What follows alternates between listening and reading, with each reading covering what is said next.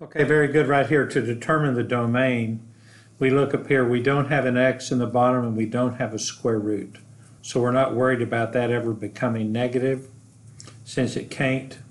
So I've got all real numbers. You could do positive infinity, negative infinity to positive if you wanted to.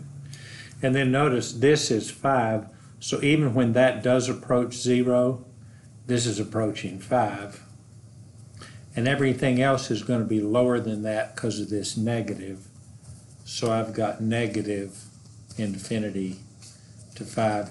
You could have said y is less than or equal to 5, and that would have worked too. Over and out. We'll be back.